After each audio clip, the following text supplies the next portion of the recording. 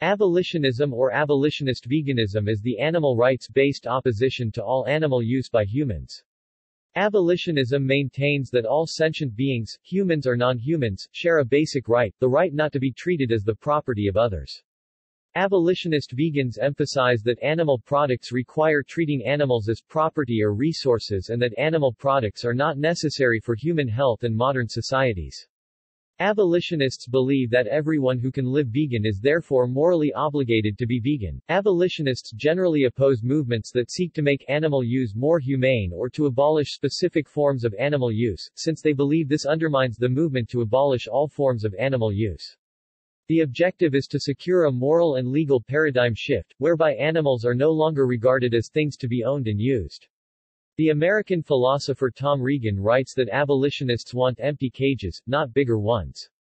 This is contrasted with animal welfare, which seeks incremental reform, and animal protectionism, which seeks to combine the first principles of abolitionism with an incremental approach, but which is regarded by some abolitionists as another form of welfarism or new welfarism. Concepts.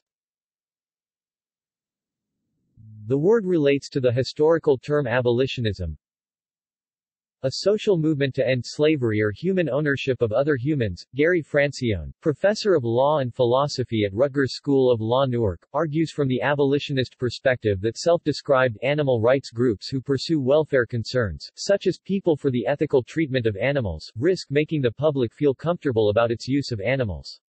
He calls such groups the new welfarists, arguing that, though their aim is an end to animal use, the reforms they pursue are indistinguishable from reforms agreeable to traditional welfarists, who he says have no interest in abolishing animal use. He argues that reform campaigns entrench the property status of animals, and validate the view that animals simply need to be treated better. Instead, he writes, the public's view that animals can be used and consumed ought to be challenged. His position is that this should be done by promoting ethical veganism. Others think that this should be done by creating a public debate in society. New welfarists argue that there is no logical or practical contradiction between abolitionism and welfarism. Welfarists think that they can be working toward abolition, but by gradual steps, pragmatically taking into account what most people can be realistically persuaded to do in the short as well as the long term, and what suffering it is most urgent to relieve. People for the Ethical Treatment of Animals, for example, in addition to promoting local improvements in the treatment of animals, promote vegetarianism. And although some people may believe that changing the legal status of non-human sentient beings is a first step in abolishing ownership or mistreatment, there may be ample evidence that this is not the case if the consuming public has not already begun to reduce or eliminate its exploitation of animals as their own food. Personhood. In 1992, Switzerland amended its constitution to recognize animals as beings and not things. The dignity of animals is also protected in Switzerland. New Zealand granted basic rights to 5 great ape species in 1999. Their use is now forbidden in research, testing or teaching. In the interests of future generations, Germany added animal welfare in a 2002 amendment to its constitution, becoming the first European Union member to do so.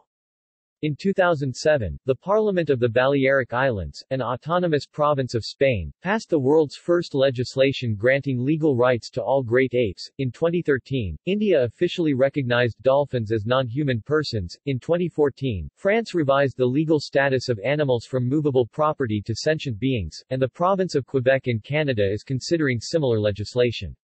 See also Animal liberationist animal rights references. Further reading. Francione, Gary. Rain Without Thunder, The Ideology of the Animal Rights Movement. Temple University Press, 1996. Francione, Gary and Garner, Robert. The Animal Rights Debate, Abolition or Regulation? Columbia University Press, 2010. Francione, Gary. Ingrid Newkirk on Principled Veganism, Screw the Principle, Animal Rights, The Abolitionist Approach, September 2010. Francione, Gary. Animal Rights, The Abolitionist Approach, accessed February 26, 2011.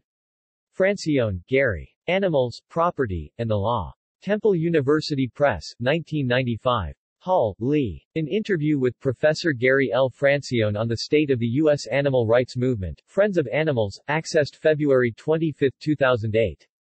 Regan, Tom. Empty Cages. Rowman and Littlefield Publishers, Inc., 2004. Regan, Tom. The Torch of Reason, The Sword of Justice, AnimalsVoice.com, accessed May 29, 2012. Regan, Tom. On Achieving Abolitionist Goals, Animal Rights Zone, May 18, 2011, accessed May 24, 2011.